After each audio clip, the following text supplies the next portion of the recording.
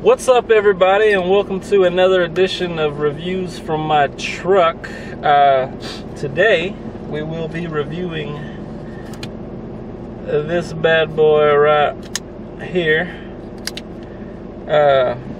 Sorry for the noise. I know this truck is a diesel and it's not that loud in the cab, but for some reason I don't have a microphone and this camera picks up crazy audio, so sorry in advance if it sounds loud.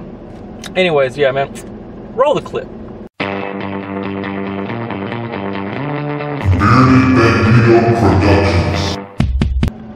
Alright guys, so again, if you did not see my last video, I am filming these from my truck because of this whole quarantine thing. House is loud, can't get any isolation within the home, so here we are. Okay, so gonna try to do as best a job as I can to film like this. So this is the Benchmade Turret 980, considered a tactical knife or an EDC knife. Yes, so this is the serrated version of this knife. And later in this video, I will show you why I got serrated. I really primarily use EDC knives that are not kind of defensive knives, pretty much for the serrations because of what I do for a living. So I'll give you guys an example of that here in a minute. But for right now, let's just go over the specs real quick. Alright guys, so this knife has a blade length of 3.7 inches, a blade thickness of 0.124 inches. When it is open, so the full length of the knife, is 8.6 inches. Closed, it is 4.9 inches, and it weighs 5.81 ounces. The blade itself is American-made CPM S30V steel. It has a G10 handle, and it obviously has the axis locking mechanism right there. Oh, come on. This camera really does not like to focus. I don't know what it's trying to focus on, but it doesn't like to. Anyway, everyone is familiar with trying to do this with one hand. Oh, and it goes out of focus, of course, with the axis locking mechanism right there.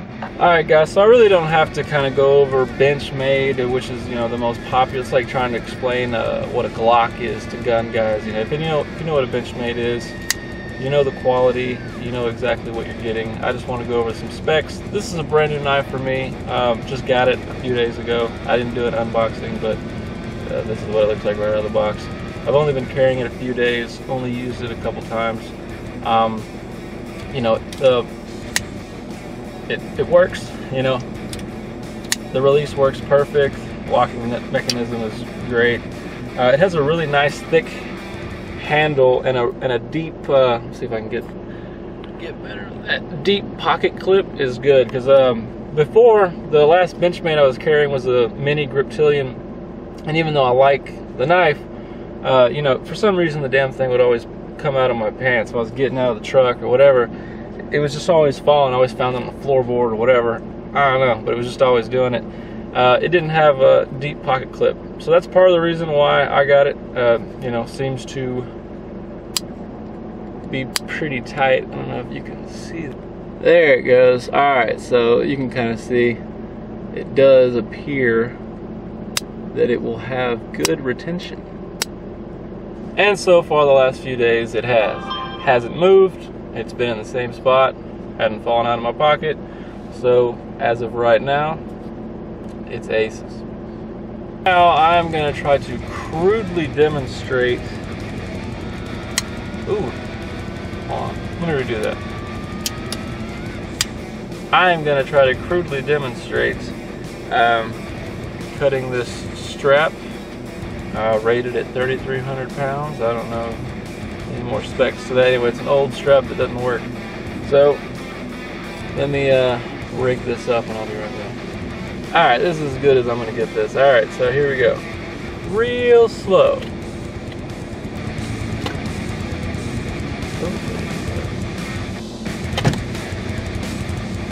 Alright, well, part of the reason why they didn't cut the first time, which it did, at least on the back side, is mainly because this is not good enough tension. I have this wrapped around my leg. But anyway, it's sharp. Take my word for it. You can look at the strap, cut clean off. I know it's a terrible demonstration. I hate trying to do demonstrations because I never have a camera on me in an ideal situation where I'm using a knife and really truly demonstrating what it's good for. But it's Benchmade, it's a good blade, and it is now part of my EDC. Pretty soon here I'm going to actually update my EDC and post a video of that. So be on the lookout, guys. Thank you for watching this video. Like, subscribe. This is a tremendous knife. It is in the lower $200 price range, so it's not cheap by any means, but no Benchmade really is. So anyways, guys, until next time.